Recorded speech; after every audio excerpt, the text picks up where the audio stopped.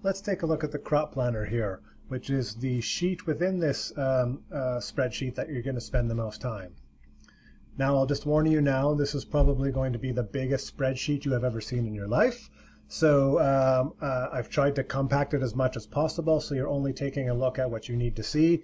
If you're not into spreadsheets, this might be a bit intimidating. And if you are into spreadsheets, this might be a little bit fun. But hopefully this tutorial makes it a lot more clear and makes it easy to navigate. So the crop planner is set up for 2 harvests a week. We've set our harvests for Tuesday and Friday, but if you want to do a Monday, Thursday harvest, that's totally fine. It's super adaptable, so it doesn't matter at all. It's broken down on a week-by-week basis, so week 1, week 2, week 3, and these are all collapsed right now, and I'll expand them as we need to look into them. So this is the basic view showing you these are going to be all your harvest dates basically, and then this is the week number within the year. So these are your Tuesdays, these are your Fridays. All you need to do in here is enter the first date. So if I change this to January 7th, all the other dates are going to change. So you only need to check that one date. Our Tuesdays and Fridays are always our harvest days. We're not going to randomly change our harvest day. And if you randomly change your harvest day, stop. It's generally not a good idea. And even if you do, it's still going to be based on production on one of these harvest days. So try not to do that. Lots of notes in here. There's about 40, there's 40 comments in here, so you're going to come across a lot of them. Hopefully they help guide you through and remind you what things are for. And then up here is a little summary. So this kind of summarizes how everything works out. So we've got our Tuesday and Friday revenue here. You can see we're doing a lot more Friday revenue than Tuesday revenue, probably because of weekend markets. Here's our average weekly sales, and these are our total projected sales. And so we built these projections based on our goals. Our goal was to do $2,500 of sales a week and to do $125,000 in sales a year. Now this actually comes out to 8,200 trays, so it ends up being more than we projected, but so is this number. And that seems like a little bit more than I thought it would be, but I'm sure it's all fine. And this breaks down into large and small packaging. I don't have any medium packaging on here, so I didn't put the medium one in. And it's too late to put it in, I think, so I could squeeze it in there somewhere. Okay, so what I'm going to do now is I'm going to open the Tuesday harvest here so we can see how things are laid out. And then I'm going to open it here as well for the first week. So you can see how it is here in this section, basically here, which I'm going to highlight. Oops, went a little too far there. So this is the stuff we're working with right in here. The comments get to be a little annoying, but that's just how it is. So basically to row AA here, so this is basically all our first 1 week here. So we've got all 11 crops here. Here's the crops we entered into our system earlier, and here's our farmers markets and our clients here as well. They're all in here, but I can remove any one of these or just add any one of them by a drop-down menu. So let's start at the top here. So a little bit of duplicate data because the top rows are frozen. I project these back up to here. That way when you scroll up, you can still see what crop you're working with. That makes it a little simpler. So because this is our harvest date, and in crop planning, we're always working from the future and working backwards, we're generating 2 things here. We're generating a soaking date and a sowing date. And for many crops, that is the same day. You soak and sow a crop on the same day, but for some crops, you might soak them overnight. So you soak on a Sunday to sow on a Monday. So this top row here is our soaking date. So it's the date we want to soak seed, whether we're sowing it on that date or not. It doesn't matter. The next row here is the days, number of soaking days. So most of these you can see are 0, but the P has 1 soaking day, which means we soak it overnight and sow it the next day. So here when it comes to the sowing day, you can see that the P is soaked on the Sunday, but then sowed on the Monday. The radish is soaked on the Tuesday and sowed on the Tuesday, as sunflower and everything else. So this may not be common. If you don't do any overnight soaks, you'll never use this. You'll never use this. It'll just auto-generate from your production days. And so yeah, you won't have to worry about that. You just need to worry about this. When do I sow a crop to harvest it on January 8th? This is the goal of this spreadsheet, to tell you when to plant, how much to plant of each crop. So this is our crop that auto feeds, as I said before. And then here is our days to maturity. So this basically means how long does the crop take to grow, because that determines as well when it's going to be sowed. So here our sunflower is 8, our pea is 9, radish is 7. That's why these things have different sowing days.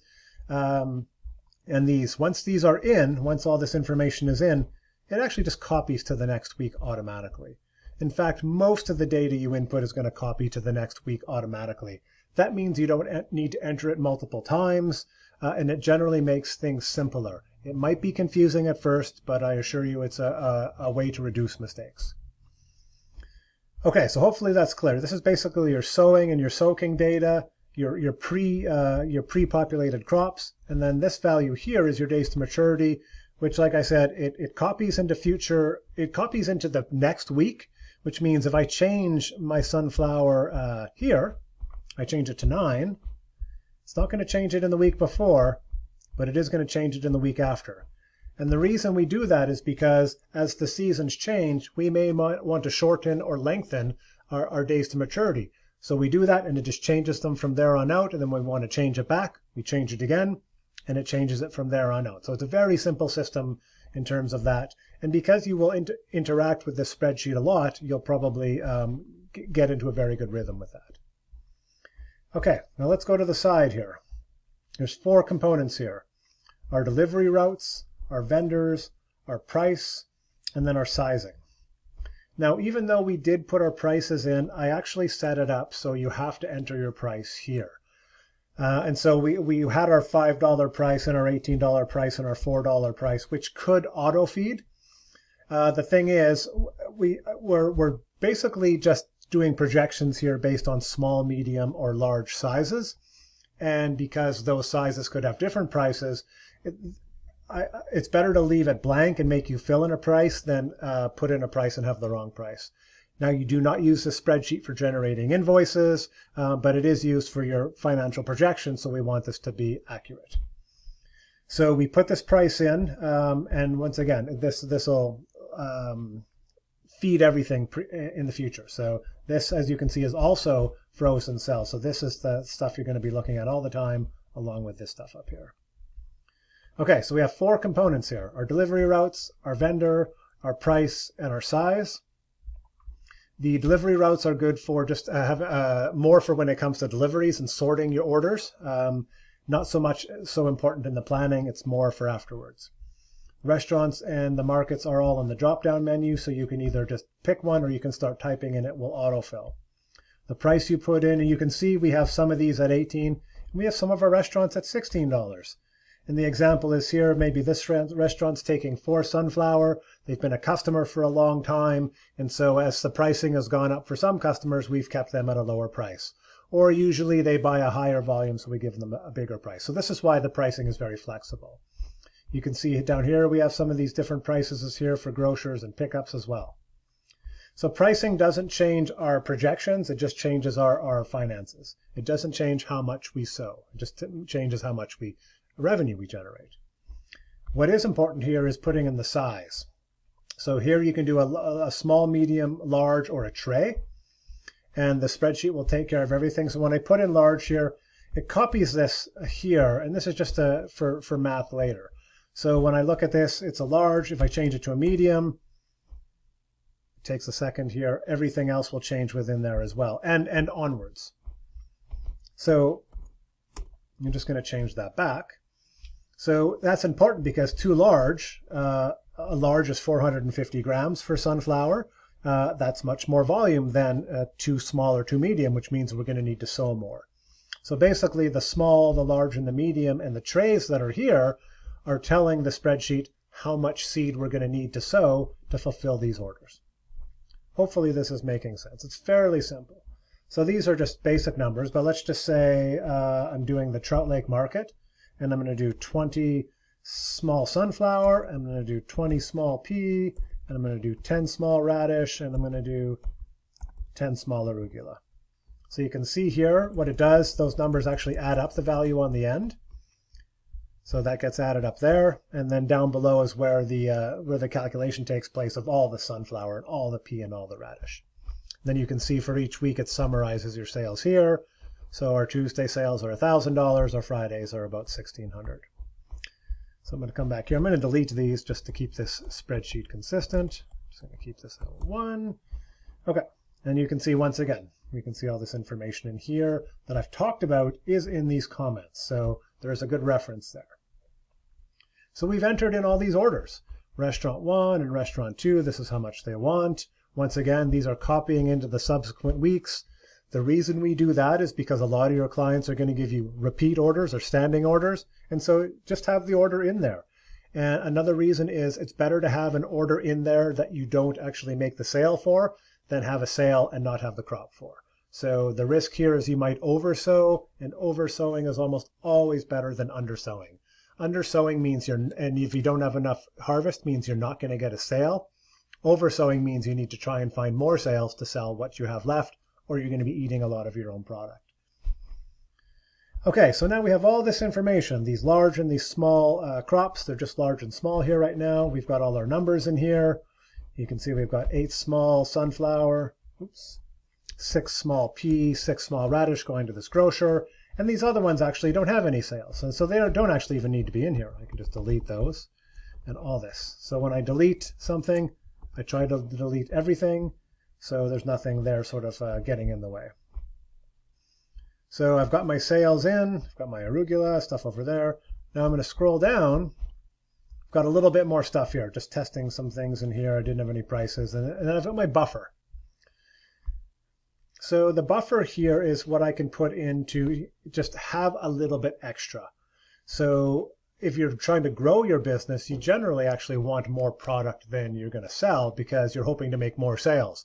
More at the farmer's market, the grocer picks up a few more packages, you bring on a new grocer or a new restaurant. You cannot do that if your product is already spoken for. You're sowing twice a week, so you're adjusting your numbers all the time, but a little bit extra is always going to go a long way. And if you're doing this really well, your statistics will be quite accurate, and you'll find you've got what you need. And the bit extra, if you don't sell it, is probably about the amount you and your crew are going to eat anyway. So it works quite well that way. So as we go down here, it generates all this information.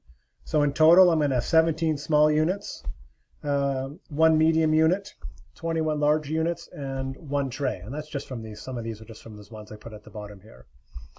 So we're back to this idea of the small unit equivalent. This gives me 97.6 small unit equivalents of sunflower. And you can see that's across the board for all these ones about how many there are. So that's almost 100 clamshells basically worth of sunflower. Our projected yield is 5 small units per tray. And so based on these numbers, I'm going to need to sow 19.5 trays. You're not going to sow a half tray, so it rounds it up to 20. So 20 is in there. Our sowing rate is in there as well.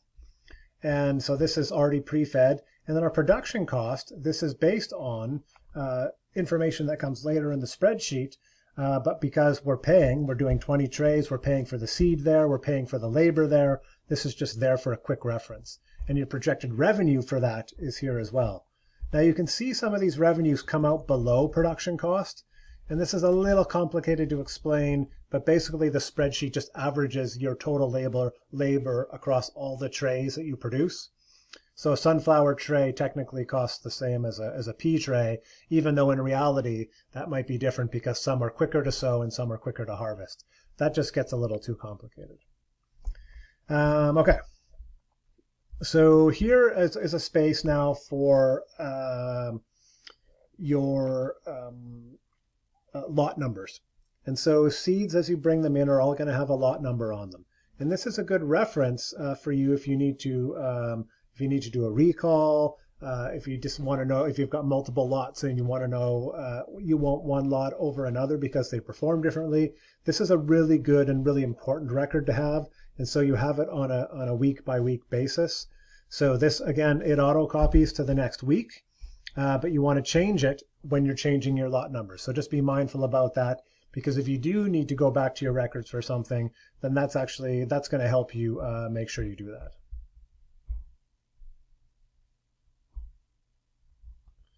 Now, just a quick note here before I move on to the next section. While your actual trays to sow is calculated here, you can change this number. So you need to sow 20 trays, and that has your buffer included in it. But if you decide to sow 21 trays, then you just change that to 21. So this is important that you update this so you know what you actually have sowed.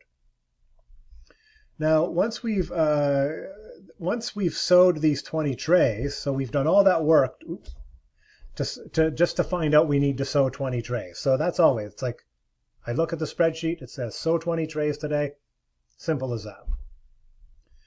Now, once it comes to harvest time on January the 8th, the date copies down below here, we want to start inputting our data here because we want to make sure that what we're putting, we want to A, track our production, and B, we want to make sure our model is holding true. And so what this is doing is making sure our average yield is accurate. So let's just say we sowed 20 trays and we harvested 20 trays. And we harvested, just taking a look here, we harvested 19 small units. Oh no, we'll just say 17. Just trying to refer to the numbers here. 1 medium and 21 large. So these are our projected numbers. So 17, 1, and 21. And then in terms of trays are actually, it's kind of tricky with trays because if you're selling a tray, you don't know the weight of that tray. And so what I'll often do is add the tray. If I know my average, I will just include it in the bulk. So the bulk, if my expected yield is 650 grams per tray, I can just put 650. So I'm going to put equal 650. Because we did all our small, medium, and large. We have our tray, which we'll put at 650. Plus, I had 400 extra grams. So my caps lock was on there. Plus, I had 400 extra grams. So this is my bulk weight.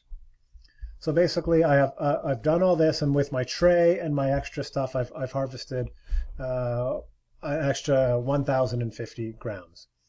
So my total harvest ends up being 103 small bag equivalents, and my target was 97. And you can see our expected yield was 5, but our actual yield was 5.16. So this is very, very close. This is perfect. It's actually exactly what we want. We projected 5 small unit equivalents per tray. We got 5.2 basically. Great. Now, if this is consistently higher, then we might want to shift our projections to 5.2. And you might say, well, I like having that little bit of extra, so I'm not going to do that. But once again, you've probably got 400 grams here that you're not selling. And this is, remember, you've got your buffer in here as well. So it's just a matter of deciding what you want to do. There's different ways to do it. My recommendation is always having more than you need. But once again, the buffer should be doing that. So this is basically how the crop planner works. A little bit of information that shows up over here tells you the total number of trays you've sowed, reminds you of your capacity, and tells you still have space left. And so this is a good thing to look at when you've done your projections, because you might you might put a bunch of numbers in here and then be like, oh, actually, I need 104 trays to fulfill this order. So what are we going to do? Now, if you can produce 100 trays a week or per harvest, you could probably find space for 4 more. Somehow it just happens, but keep that in mind. So that's what each day looks like. You're going to do that. And so this is our Friday. Same thing. Friday harvest. Works exactly like the Tuesday harvest. And so what I do is I sit down on Monday. And if I sit down on Monday, January 7th, for example, I'm not looking at this date. I'm looking at this date and the next date, right? Because you can see I have a bunch of stuff to do on January 7th and January 6th. The trick with crop planning is you have to look into the future to decide what you're going to do soon. And what you'll find is basically you can see every Monday is a big sowing day. Every Sunday I'm soaking pea every Tuesday I'm sowing radish because there's different things. So you just get into a routine, you get a schedule, but it's the crop planner that sets your original schedule. In the beginning, this might seem like a lot to remember, but after you've done it for even 3 or 4 weeks, your Monday and your Tuesday and your Wednesday, every day is going to be kind of a set day unless you change the days to maturity for one of your crops. Then you just have to remember, oh, we were sowing sunflower on Monday, but now we've moved it to Sunday. So you just got to change your scheduling a bit to accommodate that. Another quick note about adding clients and markets. You only need to add your clients and markets here to your Tuesday, and this automatically adds them to your Friday. So you can see these are all orange, which means do not change them. Even if you don't have, let's just put back Grocer 3 here. Maybe Grocer 3 doesn't have a Tuesday order. It might seem weird to put it there, but they do have, and that's how it was. I deleted those ones up above, but they actually had orders in here that were in there previously. So it seems a bit odd to do that, to not have them separately. But what we have found is we have a lot of standing orders, and we have a lot of customers who take 2 deliveries a week. And so trying to remember to write them down twice, this spreadsheet is just designed to duplicate information and project it into the future. So you only basically enter your clients on your Tuesday day. You can see there's room for lots of clients here. It automatically feeds your Friday. And you can even go through, and if you want to, which I can't do and then duplicate, is you can go through and you can protect these cells. That way you can't change them accidentally, and neither can anyone else. So I can do that, but as soon as I duplicate the spreadsheet to create a new version, the protection doesn't stay on. So that's an overview of how you use the crop planner and what that looks like. I'm just going to collapse these here. You can see we changed some numbers in there, and you can see our sales went down from 129,000 to 125,000. That was just from taking these few little clients out here. So this is where things really notice. Let's say we have this restaurant here at $18, and we just decide to give it to them for $16. That costs us money. So it's costing us $1,100 a year if we give that restaurant those at $16 instead of $18. Same thing. If we're like, you know what, this is a fancy restaurant, they can afford it, we bump it up to $20, that's going to make us an extra $1,100 a year. Same amount of work, different price point. And this pricing is really important. Once you've done these projections, which are based on, 1, what we wanted to do for our projected sales, but 2, also what you think you can sell. Can you do 4 farmers markets over the course of a year? Like these 3 here all take place in the summer. This is a winter market. Saturday, Thursday, Wednesday. Can you do that? If you can't, you need to change your market scheme so you can do it. Can you service 10 restaurants and 3 grocers? And potentially, like we had down here, some pickups. If you can't do that, then you need to adjust things. So this also gives you a sense of what are you going to need to do. You need to have 10 restaurants for clients to make this work. And then if the numbers aren't quite working out, you'd be like, okay, you know what? We cannot offer people a discount. We must sell everything at $18. So we'll see there's a little bit of delay as it does the calculations, but this will show up here. So we really need that. I'll just reduce those back. We'll keep them up. Why not? It's hitting our target pretty good. So this is really important in terms of understanding how little changes make a big difference in your bottom line, because those little changes have repeat multiple times. And so this little change here repeats 49 more times after this week. So every week is the same. And you can see basically there's a formula in here that says basically just copy what was in the cell the week before. Now if I delete an order, if I delete this, I've deleted the order and I've also deleted the formula. And so this is something to watch out for because it can mess you up. If you find your things aren't working and you're like, what's going on? You can kind of go through a row like this and sort of scan through and look for you can just see it's like, oh, missing one right there. I can copy this one from here with a Control-C, paste it there with a Control-V, and everything's back to normal. You can see that one shows up again. So that could just be if you change orders multiple times. So what I might do within a week is just, if things aren't looking, I'll go through, I'll scroll through and take a look at those. You can also show the formula, so if there's one missing, then you'll see that blank spot more easily. So if you've worked with spreadsheets a lot, this stuff will be more intuitive. It's easier to find. If you haven't worked with spreadsheets, if you make an error by changing a cell you shouldn't have, then it's going to be very, very challenging. So just keep that in mind, to don't change the orange cells. So I believe we've covered everything we need to in the crop planner here. Just a little note at the bottom here reminding us about our weekly revenue goals. And I think everything else is pretty straightforward. So play around with that a little bit, and we'll now move on to taking a look at our sales and projections based on the crop planner so we can start breaking stuff down by crops.